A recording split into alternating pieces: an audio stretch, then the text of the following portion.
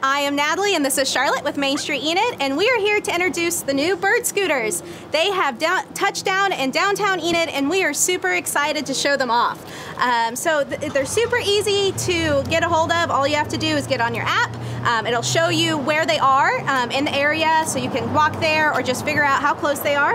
And then all you have to do is pay $1 to unlock them and then 39 cents per minute and you are good to go. So don't forget, we encourage you to wear a helmet, keep your head safe, and we have all kinds of fun places that you can ride your scooter to. So I would like to introduce Tyler Cohen. He is our fleet manager who will be taking care of these bird scooters and all the needs that we will have. We've released 25 birds in Enid, Oklahoma today. We've got about 13 of them here around the square and another 12 on the walking trail.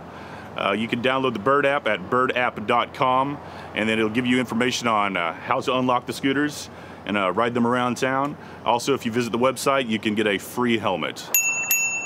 Ready to ride? Let's ride! Let's ride.